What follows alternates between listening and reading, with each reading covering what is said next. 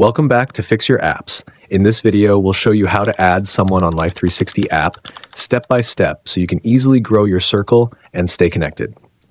Now, let's get started. First, launch the Life360 app on your phone. Make sure you're using the latest version for the best experience. Next, confirm that you are logged into your Life360 account. This step is essential as you won't be able to access circle options without logging in. Now, look at the top of the screen and tap the drop-down menu. This allows you to select the specific circle where you want to add someone. On the next screen, scroll down and tap the Add a Person option.